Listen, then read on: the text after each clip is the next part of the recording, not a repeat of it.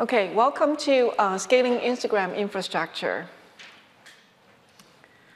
Instagram is a community where people connect with each other through shared experiences in a visual way.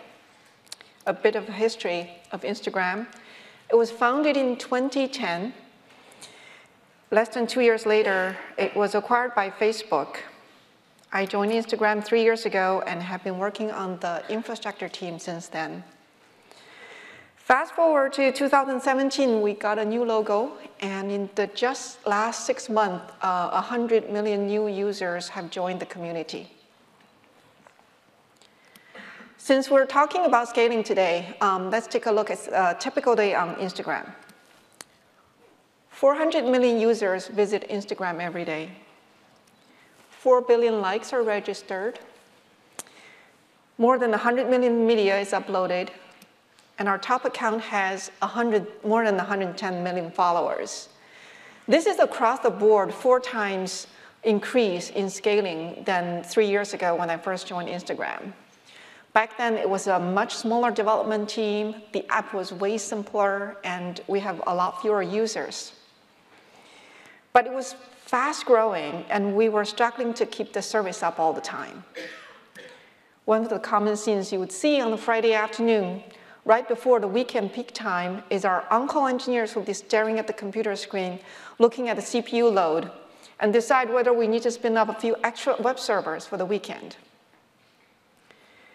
Well, we have come a long way since that mode of operation. And so today we're going to talk about in 3 dimensions of growth to enable us to scale to today's level.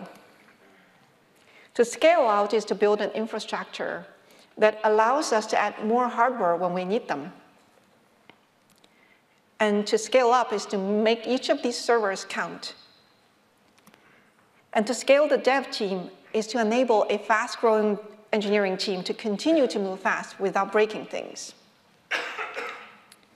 So first, scale out is the ability to use more servers to match the user growth. From a few servers to quite a few in the data center, to extending to multiple data centers. Instagram was running in AWS from the beginning and continued to do so after almost 2 years with Facebook. About 3 years ago, it moved its service completely inside Facebook data center in order to take advantage of some of the scaling services like monitoring, search, or spam. But as soon as we moved into one of the data centers, Facebook cut out the entire network access to that data center. Why? Facebook takes disaster readiness very seriously. So it would routinely conduct these drills called storms on a regular basis to make sure that all our services can sustain the loss of a region and continue to serve the users in a seamless manner. Instagram architecture at the time was not able to operate in multiple data centers. So we had to play the guerrilla tactic and uproot our whole service to another data center. Unfortunately, disasters are not just theoretical hypotheses. So we needed to get ready for the next time the storm happens or the reality hits. In addition, thanks to our rapid growth, we were quickly running out of capacity in that data center. Facebook had capacity elsewhere, but we couldn't take advantage of that. Power outages and the human errors also contribute to service unreliability. Just a few days ago, a RM-RF type of operation on our container tier was wiping out quite a few of our production servers. Fortunately, we had the ability to move our traffic away from the problem data center. In case you think that this only matters to scalable services such as Instagram, here's a headline from last week, which reminds us even the world's most reliable infrastructure could still have outages at times. And if you don't have another region to fall back on, then this is a suggestion from one of the articles published. I'd say that in addition to praying at the moment of this event, let's put something on the roadmap so the next time we would go business as usual. How do we get there? Let's take a look at the backend stack Instagram had at the time. At the center is the web tier that runs Django with Python. It receives user requests and accesses various backend storage or services for responding to the user. A user request could also trigger some asynchronous tasks that are done in the backend. For example, sending notification to the person whose photos you liked. These tasks are sent to RabbitMQ and Celery for processing. So how do we distribute this stack to different data centers? We identified two categories of servers or services, storage versus computing. Storage servers store global data that needs to be consistent across multiple data centers with replication, perhaps with some latency, but eventual consistency. Computing servers are usually stateless. They process requests by user traffic. The data in these servers are temporary, and they can typically be reconstructed from the global data. Using these two criteria, we now revisit our stack to see what fits where. We use Postgres servers to store user, media, friendship type of data. And a typical deployment in one region is a master with multiple replicas to support high rate of read RPS. The web server would write to the master where data gets replicated, but the reads typically happens on a replica. When going to multiple data centers, it's pretty straightforward with cross-region replication. The Django continues to write to the master, possibly cross-region, but typically only needs to read from a local region. To address the increased latency for writing, we did make modification to minimize the round-trip time for writes by batching requests wherever it's possible. The increased latency between the master and replica turns out to not have been a big problem for us. Next, we use Cassandra to store user feeds, activities, etc. In Cassandra, there's no master. All replicas have the same copy of data with eventual consistency. Consistency can be configured based on application's tolerance for inconsistency, scalability, service availability, and latency. So for example, one application could choose to have write consistency of 2 and read consistency of 1. Going to multi-data center, again, is pretty straightforward. You can have the replicas living in different data center. On the computing side, we grouped Django and Rabbit and Celery into one pod that goes in each region. The global load balancer would send a user request to Django's, but the asynchronous task would be produced and consumed in the same region. That gets us over here, database replication across region and computing resources all contained in one region. But we have left out Memcache.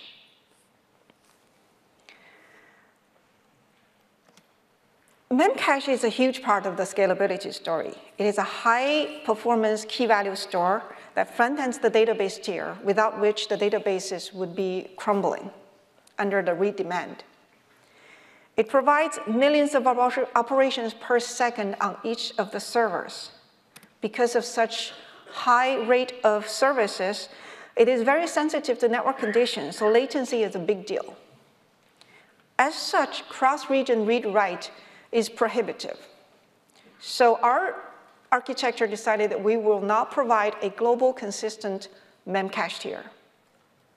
The work set in the Memcache in each region is determined by user traffic served out of that region. Let's see what problem it might cause. As a user comes in making a comment on the media that gets into, inserted into Postgres server, the Memcache also gets updated by the Django server. Well, another reader comes in, Another user comes in and comes fetch his feed. He's going to use the same memcache tier where the commenter was. So he's going to get the latest comment. No problem when both users are served out of the same region.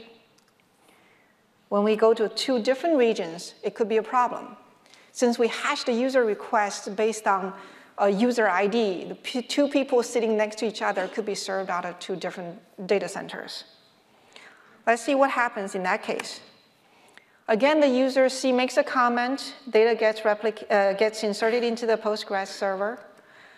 Memcache is updated locally in that region, but it does not update the memcache in the other data center.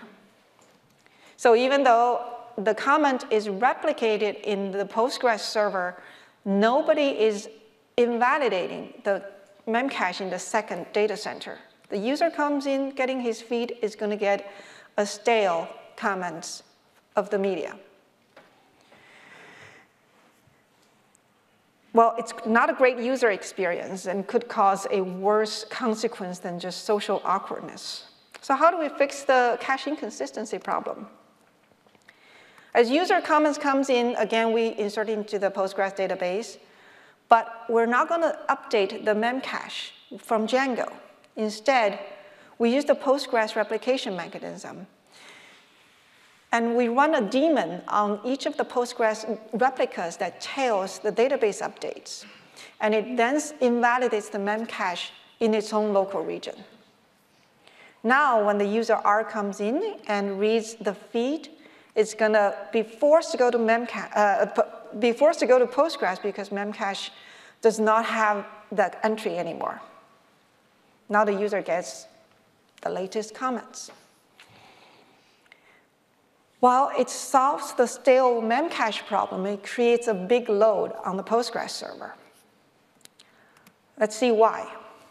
This is a picture that has received 1.2 million likes. How do we get this number to display to the user? So we have a table that stores what user liked which media. And we would do a select count star on that table. And this is going to take hundreds of milliseconds to execute. It wasn't a big deal in the past because the like counter was cached in memcache, and every like would just do a memcache increment. So there's rarely any need to go to the database to retrieve this counter. But now, because we invalidate this counter for every like that registers, all these reads after a like would have to be forced to go to the database. So to fix this, we created a denormalized table that stores just the media and the number of likes. Instead of going through a select count star, we just do an index lookup on this table. That reduced the execution time of this query to tens of microseconds, many orders of magnitude faster than the previous query. However, even in this case, the load is still high. You've heard the thundering herd problem in the morning on the Facebook Live problem. This is very similar. When cache is invalidated, there's no such counter in the memcache, then all the Django's coming in would have to go to the database. Even with reduced query time, it's still a lot of load on the database. So we use memcache lease to solve this problem. Here's how it works. The first Django that tries to read from the memcache, instead of doing a normal get, it does a lease get. And memcache returns, instead of a miss, it says, I don't have the data, but you have my permission to go to the database. The second Django comes in within a shorter period of time, does a same lease get, and instead of getting a miss, it's told, I don't have the data, but don't go to the database. I have a stale value for you. You can use it, or you can wait to retry to get the latest data. In most of our application cases, the stale value would be completely valid. So if you get 1 million likes versus 1 million plus 10, for user experience, it's not going to be very different. The first Django then goes to the database, and update the memcache. Subsequent reads would be able to get the most updated value. Now, with these improvements, the database, even though it's still getting higher load than before, it's able to handle the load now. And with the computing building blocks and the replications for Postgres and Cassandra, we were able to build up and extend Instagram into as many data centers as we need to. With that, we now have capability wherever we need it, and service is more reliable, and we're regional failure ready. But we're actually not everywhere. We're mostly in North America right now because the latency from Europe and Asia is still very high. But we also see opportunities there. With the latest features that we have for direct messaging and live streaming, we have identified more and more users with more localized social network, whether it's celebrity, whether it's a group of friends who are in a particular region in Asia. It makes sense to move the data center closer to where users are to reduce this interaction latency. So that would be something that we would like to tackle next.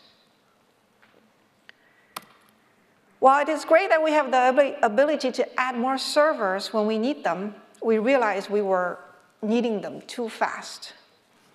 While our user growth was healthy, our server growth was far outpacing the user growth. And if we had grown at this pace, since 2 years ago, we would be running 3-4 times the servers that we do now. So I really like this quote from last QCon. So when we talk about scale up, we don't mean to buy more expensive hardwares, right, with more CPUs, memories, and stuff like that. Rather, what we mean is to use as few CPU instructions as possible to achieve something, meaning writing good code to reduce the CPU demand on our infrastructure, and to also use as few servers as possible to execute, to carry out those CPU instructions. That's to increase the supply each particular server has. Effectively, each server would be able to serve more users. That's what we call scale up. So let's take a look at the demand side first. We'll go over how we measure the CPU demand, how we analyze where it comes from, and how we optimize where it matters. Let's start with collecting some data. So Linux provides perf event ABI for applications to retrieve CPU instructions for code segments. So we sample user requests and collect these CPU instructions for specific requests, along with tons of metadata, such as what's the endpoint, which data center they're running it from, what kind of hardware they're running it on, so that we can slice and dice on various dimensions. So here's a time series representation of CPU instruction usage by various endpoints. We then implement a set of tools to monitor this metric and alert when it increases above certain threshold. For example, this way. With this jump in the time series representation, we can then match with the event log to see what are the possible causes. Is it a diff that's rolled out? Is it some configuration changes or some backend service rollout? Another very important piece of metadata that we log is whether a specific feature is on or off in a request. This is very critical for us to detect increased CPU instruction demand by a newly added feature whose global impact may not be very easily seen from the previous graph because it's still to a very small audience, but its impact is amplified with this metadata. And with having this data, we add this information right next to the UI where the feature is configured. So when even if the feature is rolled out to 1% or less, in this graph shows more than 8% CPU increase if the feature was rolled out to 100%. So this gives the developer plenty of time to address the regression before it becomes a real problem. This way we make the performance part of the development cycle rather than an afterthought. But we still get innocent looks from developers who say, hey, my div is only one line of log change. Can't possibly be causing 20% CPU instruction for a particular endpoint. So now it's time to develop some tools to deep dive into the code base. For that, we use a Python cProfile. cProfile provides performance statistics at function level with code graph information, very much like how Linux perf works. The resulting data can be post-processed and rendered with gprof2dot, which is an open source tool. Using this, you can look at the function and see its overall impact on your code path, the caller-callee relationship, and it helps you focus on where you really want to spend your effort in optimizing. In the past, we already have this, right? This is all open source. Some of our engineers have used these tools to dive into specific performance problems. But the cost of this cProfiling is pretty high. And the process of enabling, disabling is manual. And the prospect of messing with a production server to collect this data is pretty scary for most developers. As our development team grows, this did not scale. So we needed to make the performance data readily available for more developers to access. So we instrumented cProfile collection in our production server continuously. It is a conscious trade-off between cost of collecting this data and the visibility we would gain into our code base. With this instrumentation, at any time, our engineers can just run one command line and generate a call graph like what we saw before. And it greatly improved their productivity when debugging performance issues. While Snapshot was great when looking at the overall picture, but it doesn't help a great deal when you look at regression. So we also put this data in a time series format. So if a caller is making multiple calls to other functions, but you see matching regression in the CPU instruction, you can be pretty sure that, in fact, that 20% regression is caused by the one-line change of logging. So it's time to spend some effort on that. With cProfile running everywhere, we also integrated this data into code browsing that shows how many servers would be needed just to run that function. This is a great reminder for anybody who's looking at our code, the optimization opportunities.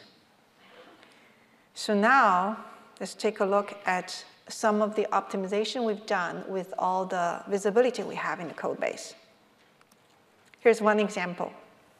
When you load up the Instagram feed, the servers return a number of URLs to the clients. With each URL is the CDN where the client needs to go retrieve the media. This URL generation is based on the media as well as the user, where the user is from, so we can generate the most optimal CDN location for the user. As we started to support a variety of mobile devices with varying capabilities, there was need to generate multiple of these URLs, so the devices can choose what's the best user experience they could serve, depending on network condition, the particular device the user has. So we started to give multiple URLs to the mobile devices. The only difference, though, is really the size of the media. But as we were implementing this feature, we were calling the generation of the URL function 4 times rather than once, and with just different varying sizes. With the help of cProfile, we understand this is what's happening, so the first thing to do is less. Instead of calling this function 4 times, we call it once and simply overwrite the size function. This is one simple example, but we have numerous such examples with the visibility into the code base. We know exactly what's happening, and we were able to do a lot of these optimizations very quickly. But you might also ask, okay, if the URL generation is so costly, how about we make it less costly? And you would be right. So another major theme of optimization opportunity was that we identify a number of functions that are used extensively, that are pretty stable. There's not a whole lot of iteration on top of it. And we Pythonize these functions or use C++ implementation to speed up the execution. And we were able to gain significant CPU instruction, to reduce the CPU instruction needs on that front. So that's part of controlling demand. Well, let's look at the second aspect of scaling up. Given certain CPU demand, how do we make each server execute more? Ideally, we want all the multi-cores on the server to be put to use, and we do that by running many worker processes in parallel that process user requests. But the number of processes is upper bounded by system memory. Let's take a how the memory layout looks like. We run n parallel processes, where n is greater than the number of CPU cores on the system. Each process has two parts of memory, the shared part and the private part. Total system memory is made of this one shared memory and all the private memory added up together. So how can we reduce the amount of memory requirement so we can run more processes? Upon analyzing the memory configuration, we found that code itself is a big part of where our memory went. So the first things we did was to reduce the amount of code in memory. We started to run optimize, which may be obvious, but we were not running with -0. Now docstrings is gone from our memory. The second part is to remove dead code. We develop new features very rapidly, and there's a lot of legacy things that are not, despite the best effort from developers, there are going to be old code laying around. So with C profile data, we were able to identify what are the code that's never get executed in our code base, and we're in the process of automating this code removal process. The second part is if we could move some of the private memory into shared area where only one copy is needed, then we would be able to reduce the total memory needs. Since configuration data is the same for all processes, it makes sense to move them to shared memory. So again, this is a bit of a trade-off you can see between, if you put in the shared memory, then the access to the shared memory is going to be a bit more costly than if it's in the private memory. So you need some kind of metric to measure the trade-off, whether it makes sense for you to do that. The second part where we shared more is we actually disabled garbage collection for Python. This helped to prevent some code being moved to private part for GC purposes. It's not super intuitive, but so we have a great blog post on this, what we found. And Python community is actually looking into how it can make GC more effective without moving memory into private part. So with these memory changes, we were able to actually get more than 20% capacity increase because we increased the CPU instruction that we could execute on each server. Network can also negatively impact scale up of a server. Our Django processing model is synchronous. Each process can only serve one request at a time. So while it waits for external services to respond, it can cause server starvation and fewer CPU instructions get executed. As our application becomes more sophisticated, we are depending more and more on these external services, and this is becoming a bigger problem. One example is like this.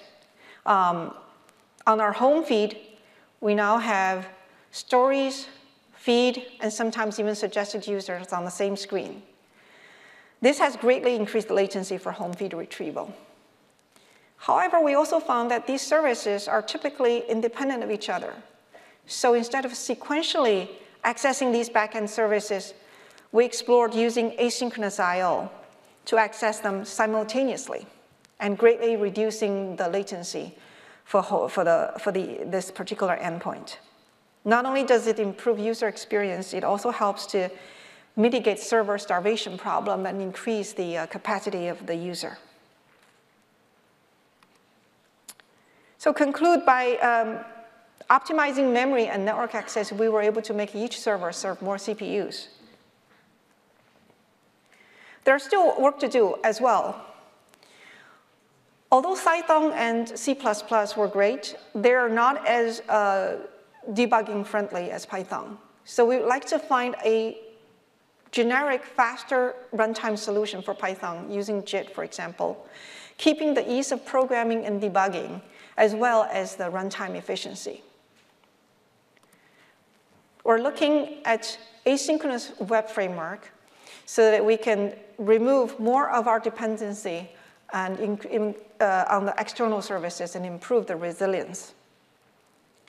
With newer Python version and better memory analysis tool, we also hope to gain more visibility into the memory utilization as we do with the CPU utilization, so we can further improve the memory footprint.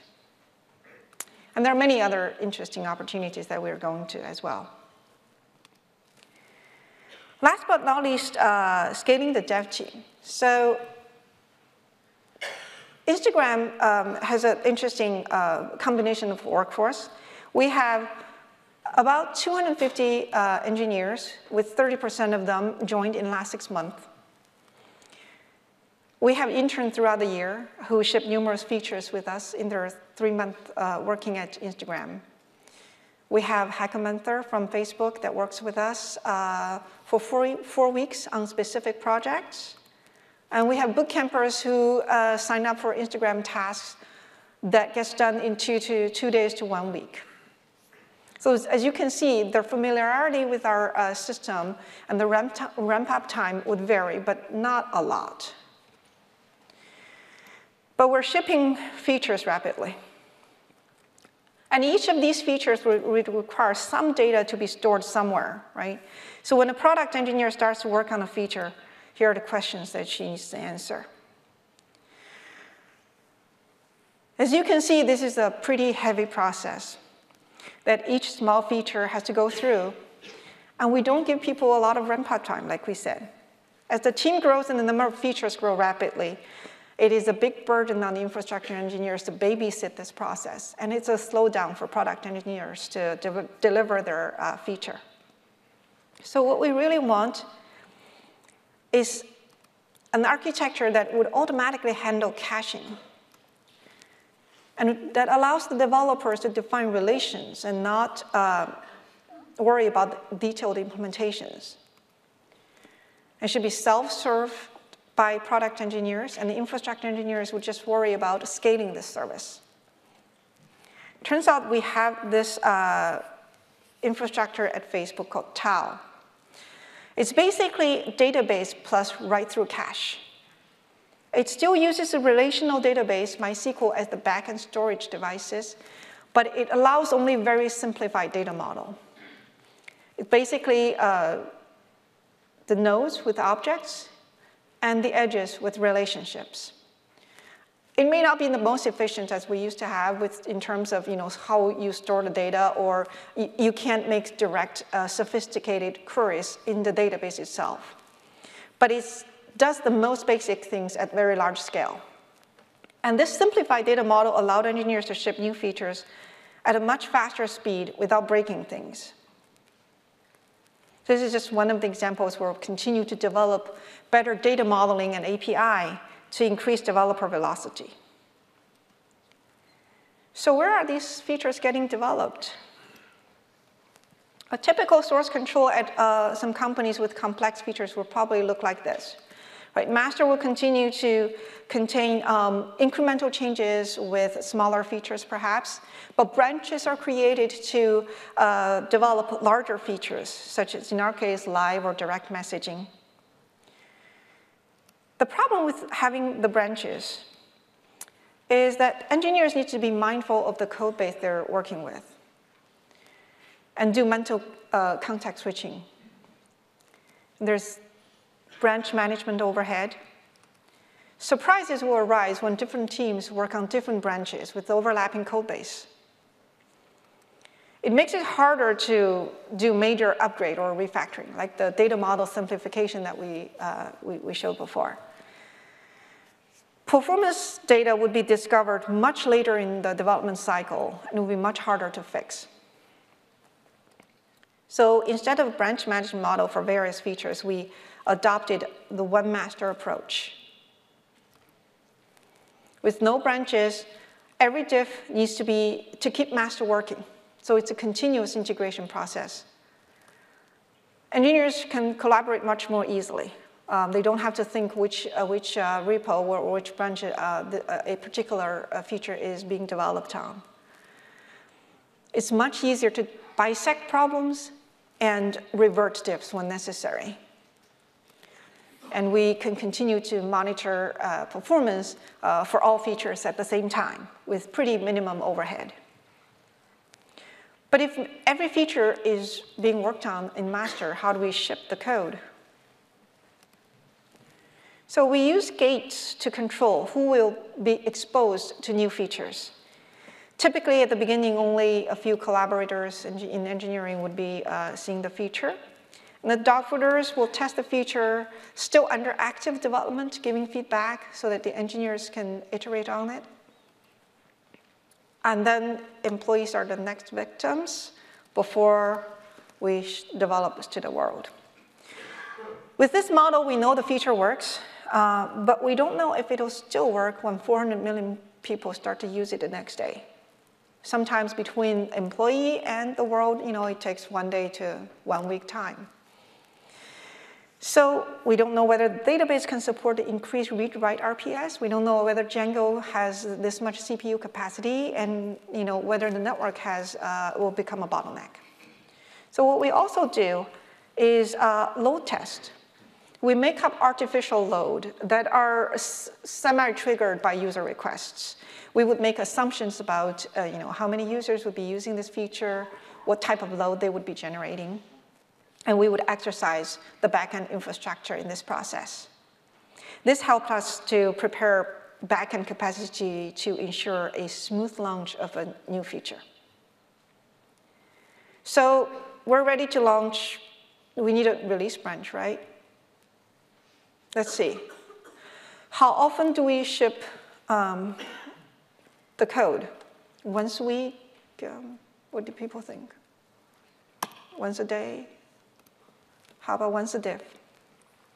So we continuously roll out our master repo whenever a diff is checked in. This results in about 40 to 40 rollouts a day. A typical commit will go out within an hour of landing in master. How do we make sure it doesn't all break loose, right? So code review, unit test is very, very important. We're not perfect at unit testing, but we do our best. In one of our major recent upgrades, unit test was a great help in capturing majority of our use cases, and we were able to bring up the service right away. Once code is committed, it does another set of unit tests because I'll say diff on top of diff may not work. The next is production canary. Before the code is rolled out to the whole production tier, we actually run it on a few production servers and compare the exception rates and 500, 200 rates with the controlled tier. And if this canary tier is generating a higher than threshold failure, then we would stop rolling this out to the world. And finally, we roll it. But even despite this, a lot of tooling and canarying, we still might have problems in production. So extensive monitoring and alerting system helps us to discover problems fast. And sometimes we do need to revert. Okay, to wrap it up, we have covered 3 dimensions of scaling Instagram: scaling out, use more hardware; scaling up, use less hardware; and scale the dev team for velocity and productivity. Now, our Uncle experience is a little bit different now. But it's not all rosy. Scaling is continuous effort, right? There's no one endpoint where we say we're done. As you can see from my previous slides on the challenges and opportunities, we continue to tackle interesting scaling problems at the next level. Scaling is multidimensional. You want to look at different angles and make your servers all count. And scaling is everybody's responsibility, not just infrastructure and efficiency team. Now, we're not the policers, but we're the enablers, right? I think in some, I've got questions before, how do you make the rest of the team be more efficiency driven? I think, the deep belief in helping each other is really making a difference here. So, questions? Okay, thank you very much. So we have 10 minutes for questions, if people have any. Oh, there's, I'm going to go back there.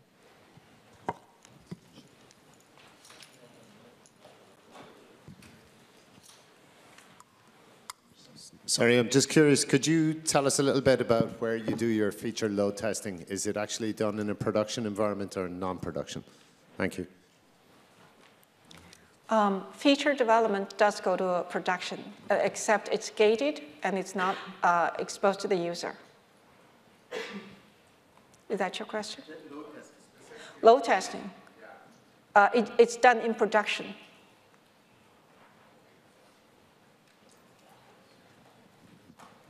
Hi, thanks for the talk. With this volume of distributed continuous deployment, how do you conduct the acceptance test? The canary? Do you have a canary? Is the automation? Mm-hmm. Oh, thank you. So we measure the rate of 500 versus 200 errors. And this is just one example. We have a number of metrics, both in terms of the error rate, the exception rate, in some cases even the CPU utilization, the requests to the backend. If your diff is generating a ton more requests to the backend than your control system, it could still be an indication of a bad diff. And in this case, the text is no longer too much. Our test take half hour for every... How long is the canary? Yes. It's not long. It's a couple minutes. Because each server, they do serve quite a bit of traffic in here. We have to trade off between the time it takes to canary the diff and how we roll out the code fast. The faster you roll out the code, the more you can roll out, the easier it is to be able to identify which diff is actually causing the problem. Thank you. Excuse me, are there any downsides to everyone working on master, and how do you effectively gate the features as well? I'm sorry, could you? Sorry, yeah. Are there any downsides to all the developers working on master, and how do they sort of gate their features within that single branch? I'm not sure. We have seen many downsides in terms of gating. There is a risk where, if you misconfigure, the feature could be prematurely exposed to the world, and it has happened, unfortunately. So, but when it happens, we develop better tools. We also canary the gates as well. Yeah. Okay, thank you. Hi. So you're deploying into your live environment 40 to 60 times per day. So how long does it take to roll out a new version to all your live servers?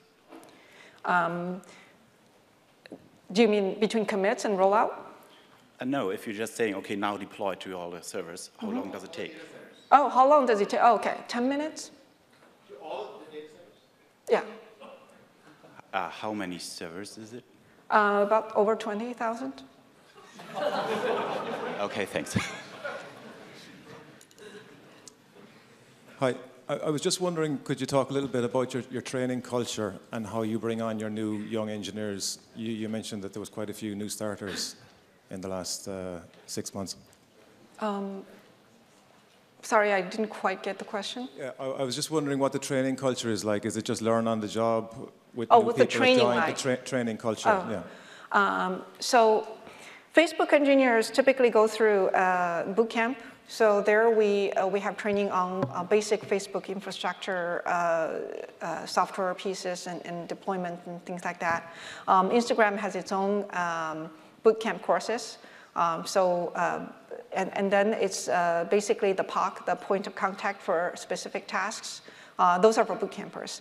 For hackamonthers, people who have already worked at Facebook, Instagram for a while, then it's a lot easier to understand the rest of the architecture. Interns, obviously have longer time, so they typically have their mentors working closely with them. That helps a lot. I had a question.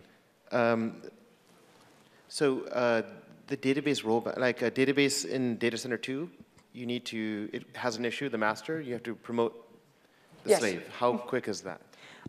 We were able to promote a slave. When we were still managing Postgres, obviously from the last slides, we don't anymore. We did not do automatic master-slave promotion. So once we detect a master going down and we promote a slave, then it takes less than a minute to promote. So during your data center, like where they do the storms, it's sort of fake, right? Because do they alert people that, hey, we're about to do this? We don't do real cutoff. We do promote servers before we cut off, yes. And what do you do now? It's just pure Cassandra? So we use Tau, which is also a relational database. Again, it's like you say, it's not a real cutoff without warning. So you have masters with massive writes failures and things like that. That doesn't happen. And yeah, we do have also Cassandra replicas, and we need to prepare for the storm. Obviously, in a real disaster, people would be more forgiving if there are more massive writes failures.